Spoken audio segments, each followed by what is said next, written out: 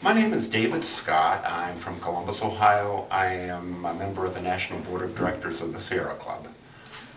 I support clean energy for a simple reason. We have to do this. The science tells us that we have a narrow window to avert a climate catastrophe. We can still do it, but we have to act now. We share this planet with more than 6 billion other people. We share it with millions of other species. I spent a couple of summers in Alaska. Alaska is already suffering tremendous damage from climate change. We have a window of opportunity to act, but we need to change to clean energy now to protect the other human inhabitants on the planet and to protect wildlife and plants and other species.